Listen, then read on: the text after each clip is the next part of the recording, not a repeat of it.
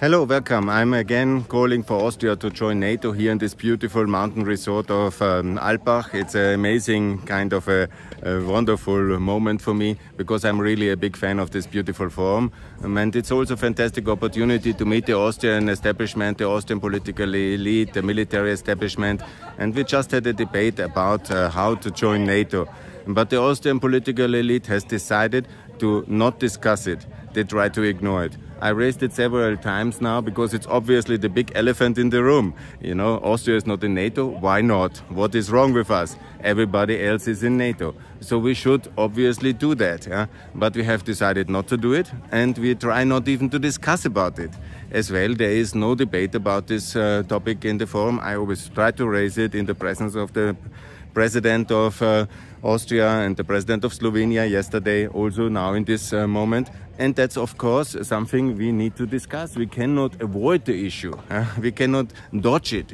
Because, of course, there is parliament elections in 2024, European Parliament elections, and obviously then the populists funded by Russia, the FPÖ, have announced they want to make it a referendum about NATO membership. And that's why they are all very afraid that this topic could be coming up in the main topic. But it will be anyhow, because it's simply there. You cannot ignore it and then hope that the FPÖ will not use it. Yeah? It will be there. So it's much better to remove this topic already ahead. And this is my proposal, because I'm always very concrete with proposals.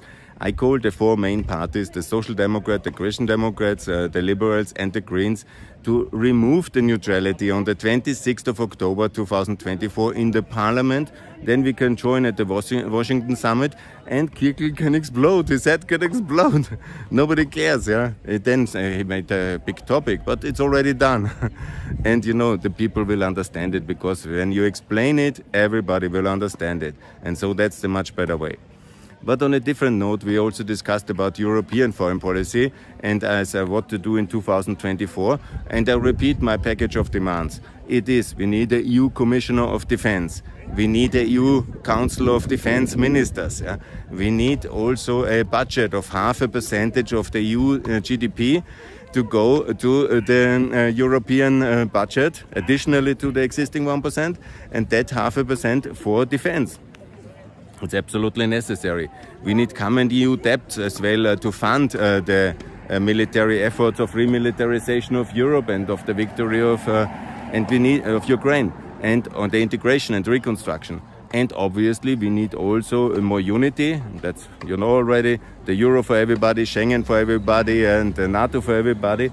But what I wanted to say is also to have Frontex militarized. And here we need, obviously, to have common airplanes procurements and common naval procurement, common tank procurement in the European Defense Agency. So this should be the two instruments, the European Army on the back door via Frontex and the European Pentagon via Defense Agency, funded by the EU budget with 0.5%. And that's so logical, and that's what we have to do. For strong Europe, for victory of Ukraine. Bye.